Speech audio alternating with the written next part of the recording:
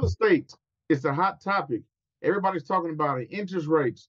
The Federal Reserve just recently said they're going to keep interest rates steady. We got an inverted interest rate curve, inverted curve, yield curve. I'm sorry, that's what it is. Inverted yield curve, meaning short-term interest rates are going to be high, long-term interest rates are possibly going to be low. It means it's going to look something like that, per se. So everybody's talking about it, man. Houses around the country has gotten more expensive. We've seen the prices of houses kind of cool off and come down a little bit, but that's how to do with interest rates. Some people saying they're getting 6, 7, 8%. It's like Pandora's box. You wake up every day and you don't know what's going to happen. On top of that, we're seeing WeWork just filed bankruptcy from its glorious days of $47 billion that it was, IPO'd at, right? So now you're looking at WeWork today, just almost just disappeared as more and more people are not at home, staying at home, starting at home businesses. Like me, for example, I run my firm from my house. That was kind of unheard of 20, 30 years ago. The first thing people did was find a place. Now we see that all changed. But also, we got to look at it. Are interest rates even really that high? When we look back 20, 30 years, we've gotten so used to that 1, 2, 3% interest rate that now when we see 6 and 7, everybody's about to have a heart attack. But in this market, so much has happened. We heard so many cliches. Some people say, marry the price and date the interest rates. I heard all type of people say things. But today, I brought in loan officer. He's out of Hawaii himself, but he's in Georgia currently. And we're going to talk about this today. So, ladies and gentlemen, if you haven't done so already, please go ahead and make sure you hit that like, subscribe, comment, and share button. And tune in and stay tuned here to the Prince of Investment. Let me bring in my guest, Mr. Shawn Sutton. How you doing today, sir? I'm doing great, Prince. How are you doing today? I'm doing better than the Atlanta Falcons, but we're not going to bring up that conversation. So now I gotta ask you this question here, right? When you look at this real estate market now, do you think are we still in the buyer's market or are we in the seller's market with these current interest rates? Well, I think right now it's still a little mixture of both when I say that. I mean, it's obviously advantageous if you're a seller right now because what makes this market very unique is the simple fact that you got interest rates that are climbing just as much as equity in the homes. From a buyer's perspective, you're actually able to leverage a little bit because once you're out there on the market, when you get ready to put into your offer and things of that nature, if there is a seller who just happens to be asking for a little bit more than what the market demands, or again, high interest rates, high prices, sometimes leads for your home to be a little stagnant. And again, they're already accumulated a lot of equity, more than would ever would have thought in these last couple of years. You're able to kind of incentivize and kind of ask things of them, as far as sellers credits and things of that nature, so you can want to getting yourself a pretty decent deal, even though you're paying a little bit more, but at the same time, you're able to perhaps buy that interest rate down and take advantage of certain products that are out there, such as 2-1 buy downs and so forth. 2-1 buy downs. Can you explain what you mean by that? So, as far as the 2-1 buy down, I think it's a pretty good product out there to help assist not only the seller sell their home, but also for a buyer to pretty much achieve that home ownership dream and make it a little bit more affordable, especially in this market. So essentially, let's say, for instance, an individual comes to me and they're looking for a loan, right? So I offer this product, a 2-1 buy down, a temporary buy down. So what they'll do is that they will apply for a loan, and based off the current market, they will be approved at the current rate, right? So let's say it's 6%. So what that 2-1 buy down does, and it's actually pretty neat. So for those next 2 years there, so you got your first year, it's going to decrease by 2%. And then by the second year, it'll decrease again by 1%. So you'll look at your first year you're going into it, it'll be 4%, then followed by a 5%. And then from year 3 through 30, it'll go back to the 6%. So a product like that makes home ownership a little bit more affordable. Now, the caveat to that will be, again, qualifying again at the high point, you know where you're going to be at, so there's no surprise in that. But the money that you're saving per month is going to be tallied and totaled together, and that's going to be part of the concession that needs to be paid by the seller. So it's an agreement on both halves. So when you look at that in totality, it's advantageous for a seller whose home is probably stuck on the market for a little bit, And that's a way to kind of entice to get folks in. From a buyer's perspective, if you know of it and you have a loan officer who's talking to you about that and kind of making you aware of it, it's something you can bring up to say like, hey, have a proposition for you. I've heard about this 2-1 buy down product. It helps me out, helps boost your house. Let's look at this avenue here. It's a way it's affordable for me and it gets you to where you can enjoy all the equity that you just gained and you can move on to wherever you're going to go. So pretty good product that's out there. Okay, now the seller, a seller on a 2-1 buy down, it has nothing to do with them, right? They don't have to give up anything like that. Am I is that correct on my end? So with the seller's going to pay you concessions on that. So if you look at what you're saving per year, the difference in the payment, right? So at 6%, your payment is, let's say it's 4,000, and you're going to go down to the 4%, which is saving you to say it's 3,000. So that $1,000, you're going to save that throughout the year or whatnot. You're going to tally that up. So that's what they're going to be paying in the concession. So whatever the difference that they're going to be saving is what they're going to add together for the first year and second year, and they're going to combine those two totals, and that's what they're going to pay in a seller's concession for you to be able to use that product. Oh, so the seller pretty much has to pay that Hmm. difference in interest rates in order to get rid of their property. Correct. They're going to pay the difference in what you're going to be saving potentially by using that product, which in the grand scheme of things, especially in the Hawaiian market, you're gaining so much in equity. That's a small drop in the bucket compared to, let's say, just flat out giving someone, say, $30,000 in seller's credit or $20,000 in seller's credit. If you have a $680,000 home or $700,000 home, you're probably already your concession would be on that for a 2-1 buy down, maybe in the neighborhood of like $16,000, $17,000. So it could actually wind up saving you money when you think about it, if you know what the numbers look like. And that's something that whoever you're selling your home to, or if you're just inquisitive and you ask a loan officer, you can find out what that number is. Your seller's agent can be able to assist you with that, your real estate agent, and kind of give you a little avenue. So that's something to kind of sweeten the pot there a little bit and get your property off the market. Okay. So you're essentially saying that, hey, instead of coming down the price, instead of coming, let's say my house is for $700,000, instead of coming down on the price by 50,000, I can just use, hey, I'm going to give you 30,000 to cover the 2-1 buy down to, I guess keep some of that equity and to motivate someone to want to move in to say, hey, my first 2 years, I have the house at a discount. Am I correct on that? You are correct on that. It's a great way to not have to bring down the price of your home if you're looking for a target goal of what you want to sell your home for and what you want your proceeds to be. It's a great way to maintain that asking price. Hmm. Okay. Now, when you look at these ARMs, these adjustable rate mortgages, right, where interest rates can, I think, it adjusts every year or whatever, right? So we're looking at right now, since we're in the interest rates are inverted right now, and you're seeing people say short-term interest rates will be high, but long-term interest rates will be low. So could it be a way to like, hey, I could take these high interest rates now, then cut them down? How do you feel about going into this market now with ARMs, adjustable rate mortgages? Well, I think when it comes down to arms, as long as the buyer is educated on exactly what that arm is and what it's capable of and what it's going to do in the future.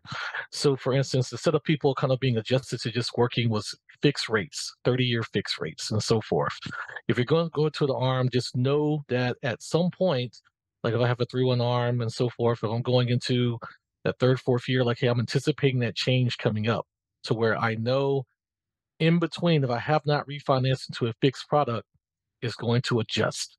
So Mm. that's where a lot of folks get into trouble with that. You want to make sure that, let's say for myself, if I'm talking with a client, that they're aware that adjustment is going to take place. That way you don't run into a payment shock, so to speak. I mean, they should be aware of it by the time before they even go into that product. But again, just a reiteration of it, and then talking with them even throughout it, checking on your client, like, hey, you know what, your arm's coming up. It's going to be changing soon. The market has not adjusted to the lower rates yet. And then here's what you're looking at. So again, it's just the education about the product itself, and then the anticipation of like, hey, if we have not refinanced out of it and the market has not gone the way we hoped it would have gone when we first took this on in order to achieve a lower payment, are we going to be okay with the higher payment that could be coming? So that's something whenever it comes down to adjustable rates and adjustable loans like that, um, makes those very advantageous, but also a little bit, just be cautious when you do those as well. Okay. Now, how long does that arm stay on? Is it only good for three? Is it every 3 months you get a new interest rate? Every year you get an interest rate? How does that thing go? So no, I mean, they come into a very variety of ways there. So you have like a 3-1 arm, a 5-1 arm, and so forth. So what it is that when it gets down to that final year, to like your let's say you got the first 3 years to which you're adjusted for a 3-1 arm. On that fourth year, you're going to be open to a market adjustment. So that's what you have to be. The anticipation's got to be set for. So once you get to that point and you're looking around, and you're like, well, I've been watching the market and nothing has changed. Then you're going to anticipate like, hey, I'm going to be at the mercy of where the current market is. Now, in between that, let's say like right now, you take on an arm and your interest rate is, let's say, is 6%. And hey, you know what? Market does switch and turn out to be, it's going down, and now interest rates are at 4. Let's go ahead and move you out of that and put you in a fixed, and so that way you'll be good to go, and you don't have to worry about that impending adjustment that's going to be coming up in the next year or so. Oh, now why would somebody want an arm anyway? Why not just go get a fix? It could be just affordability. A lot of times you want to go ahead and achieve the goal, right? So if I want to go ahead and buy that particular property, this is a home that I like and I love. If you can find a way to make it affordable and you manage your money well, you know what you're doing with it, and you're very cognizant of like your spending and so forth, the R makes sense.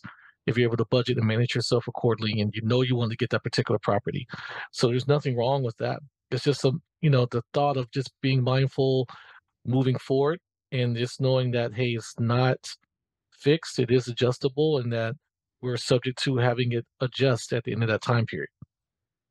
Okay. Now, what looking across the real estate market now, what do you think is some opportunities? You think it's more opportunities on the seller side or the buyer side? With everybody's kind of feel like everybody's at a stalemate where everybody's looking at each other.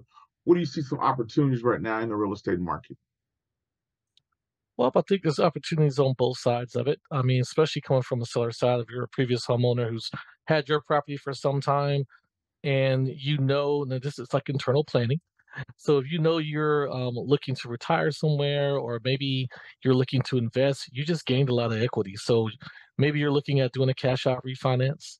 Maybe you're looking at selling your home and being able to make that move and go to the mainland.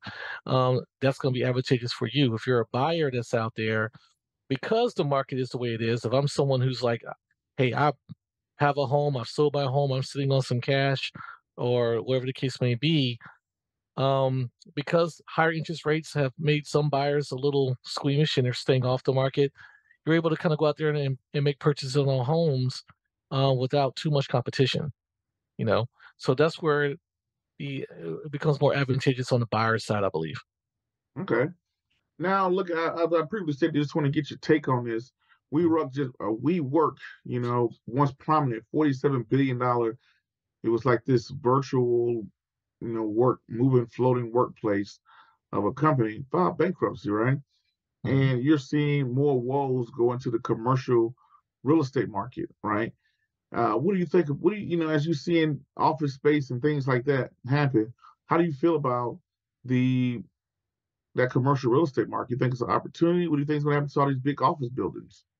Hmm. It's going to be real sketchy, kind of touch and go, because what do we learn coming out of the pandemic is that people can work from home. Combination of higher interest rates coming into effect for those who are looking to get those commercial space and big office buildings and so forth. Even for those who already previously had them. I mean, a lot of your workforce went home. You want those folks to return because, hey, I've rented out this huge building and then there's no one in it. So that's kind of run into that issue. And then what also took place? I mean, we had a lot of people who left the workforce and didn't come back to the workforce. So Mm. that's also affecting it too. So you start to go out there and look at possibly getting these big workspaces. You got to have people to fill it. It has to be, what are we getting out of this? Can we save money? Do we really need a brick and mortar? So I just think that when COVID took place, when we went through the pandemic, I think there was a shift and a change of ideologies. You have some companies that, hey, we already pay for this space. We need people to come back. But a lot of folks, as you can see, or you're experiencing now, are staying at home. So a lot of companies now are trying to shed that stuff and like, hey, you know what? We're saving money anyway by not having that space operational or not renewing that lease. So they're kind of out of it. So Mhm. it could be it could be expansion there, ideas for those who are looking to grow a little bit. But as far as the large companies who got those big, large spaces, you might see those kind of die down and be sitting out there for a little while. What do you think is going to happen to these spaces, these big office buildings and these big, once prominent? I mean, that was the thing. Everybody wanted the corner office in the sky, and that was like the thing to do. Now you're seeing it change. You're seeing people on more Zoom calls, people doing what we're doing. What's going to happen to these spaces? What can you see them turn into? Who could take advantage of those? Well, I think when you have spaces like that, I guess the first thing kind of comes to my mind is just the utilization of the building. So, I mean, what could have been earmarked for commercial, maybe you make it into something that's residential. Maybe you turn it into something that's more recreational. It just depends on your thought and your dream and how you want to change the space. Because people, it happens all the time where you see commercial spaces or old buildings or things like that get retrofitted, get turned into a residential space or some sort of different business that might be geared towards entertainment and so forth.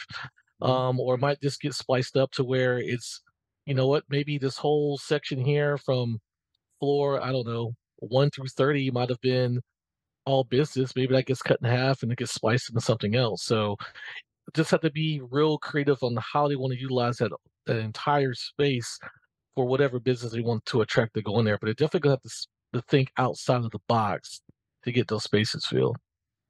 Yeah, I think it's only open for residential, maybe old hotels turn into maybe some apartment complexes or Mhm. leisure, maybe bowling alleys or something like that that I could see people may happen, but something will happen with them. I don't know, but somebody will come along, the economy will fix itself. So I don't really know. I know it's kind of like the probably the lowest point that I see in the real estate market itself. So now going forward, as you look into the residential spaces, is this a time for like how do you feel about the renter market going up too? You got renters renting prices going up along with mortgage prices. How do you feel about that? Because people are saying, hey, we are having, you're seeing some people, hey, I want to get into a house because even though the mortgage rates are going up, you're seeing people who rent their properties, they can get more for their rent now. So in return, because let's say the average mortgage is $3,000 and the renter's market is $2,000, those renters they could raise the price on them because they really can't afford to have a mortgage, but they're barely affording rent. I'm kind of noticing that. How do you feel about that whole? What would that lead to? I figure something's going to happen, but I don't know what it is. Well, when it comes down to the rental space, it's very unique in that you are starting to see the renting prices go up to where they're either, well, I'll say it like this: when it first started out, it looked pretty good on paper, especially when the mortgage rates first went up and those rental prices had not yet adjusted. So you had that market of folks out there who was like, hey, it's just easier to go out here and rent. Also, too, depends on lifestyles. There's some Americans out there who just don't want to be homeowners. You got some that prefer that kind of, touch and go type of lifestyle where it's like, hey, I'll just go rent. And then when it's time to move or it's time to go someplace, I can just close out and then there I go. But as things start to adjust and you start to see the renters market kind of react to everything or they're going off the market value, like, hey, if this person over here is, we were renting 2,500 last year, but now we're going to 3,000 or 3,200. Your current occupant there, that they might have been already maxed out. So now they're looking at that going like, wow, now what do I do? So it's becoming to where you're almost kind of renting out I want to say the American dream, right? Like the dream is to buy home and have home ownership. But until things can kind of get set back right in terms of what we're spending out in terms of what people are making, if that can make a little bit more of an adjustment to where our incomes are catching up to where rents are, it's kind of growing into the direction where you can't there's no affordability there. Like that individual who's renting will probably be stuck renting. And then until houses come down, it becomes more of like, hey, you know what? I want to be able to buy a home, but I just can't do it right now. And with the rent going up, how can they save? So you're kind of running into that issue. Okay. Now, is there anything out there that we're missing? Like, something that's going on in the real estate market that you've seen, some opportunities that people are not talking about? Is there anything you've seen out there in that residential space and in the real estate industry? I think the biggest thing is just the education, like reaching out if you're curious about homes and I mean, not just homes, but wanting to purchase a home. Calling an individual like myself, speaking to your loan officer, speaking to local loan officers, learning what products are out there that can assist. So when things go bad, as we perceive, like as rates go up and things of that nature, the banks and lenders, yes, they do tighten up in terms of certain requirements, but they also loosen up at times too. So it's just a matter of staying on top of things and asking those pertinent questions, see what programs are out there. I mentioned about a 2-1 buy down. At some cases, even on the conventional, they go to 1% as far as down payments. I mean, they adjust things to make it to where we're going to do what we can to try to get people, into those homes and so forth. They may even drop FICO score. They may allow certain things from a self-employed standpoint. Depending on what your situation is, there's probably a product out there that's either been introduced or been modified to where it's allowing more people to be able to use like banks' money to go out and purchase a home. So it's just getting always trying to stay abreast of what's going on out there in terms of from a lending aspect or a loan that you can attain. Now, I saw something out there that the FHA put out there. Don't quote me on this, but I think it was like a 5% or whatever, where you could buy multi-families that were out there. When you look at Fannie Mac, I think they was giving out loans. But I'm also saying that people are saying that the renters market is a little saturated. That is, from an investor standpoint, hey, I want to buy a rental property, buy a property, rent it out, whatever. How do you feel about that whole construct as an investor standpoint? I want to buy a property and rent it out right now. With this current renters market, I think it's getting a little saturated at the time. Well, it could be. I mean, and that's only due to the fact of again, you don't have that many home buyers out there. And then what do they do to try to I guess that kind of fed into that is the fact that inventory is a little low too, right? New builds are not as frequent as they were 10 years ago. So that's kind of one of the things that are kind of feeding into this too, is the fact that you got high interest rates along with rising equity in homes and how and prices and so forth. Is you don't have a lot of new builds out there. There, you got more Americans that need houses than there are houses to go into, right? Mm, In terms of the saturated renters market, there's some other factors that kind of play into that. I know you probably have heard of this where you have now corporations that go out, they're buying up homes and they're kind of getting into that space where it's like, well, hey, if no one's buying this neighborhood, they've already built like let's say 20 new homes in here. Why don't we buy it? We take it, we make it into rental properties, and now you have these residential companies who are going out and they're kind of in their own little way. I'm going to say controlling the market because they're not relatively the largest percentage of like the folks that own the rentals, but in some cases they could be a driving factor of like, hey, why the rents are going up, if that makes sense. Like, okay. far and large, it's going to be more private owners that own properties around America that own more of the rental space, and they're all attributing to why rents are going up. But yes, in a sense, it's being more saturated because the rents is they look cheaper, right? And that's where people are going to. So as they get into that space from an investment standpoint, I mean, it looks pretty good right now because the demand is there. It's definitely there. That's why you see these corporations and stuff going into it, along with folks who are going out and buying different properties and wanting to rent those out because no one's wanting to buy the new homes either. So very interesting in terms of that. Okay. Now, is there anything that we forgot about that we left off that you want to hit on? I think I think weathering the storm, if Hmm. anything, just know that if you were to ask, is it a good time to buy homes? I say when you're ready to buy a home, buy a home. But even in this market here, of course, he's like, well, of course he's going to say that he's a lender, right? He's trying to get people into homes. My job is not to sell them. I want to be able to get you into a home, but I'm always a big believer in, again, that American dream and home ownership and what it can do for an individual's family and wealth and so forth and prosperity. Like you want everyone to be able to achieve that dream. So with that being said, just the preparation for it, just make sure that you have yourself together in terms of knowing what your credit is like, having it in a good space. And then if you have not done that, then keep working towards that.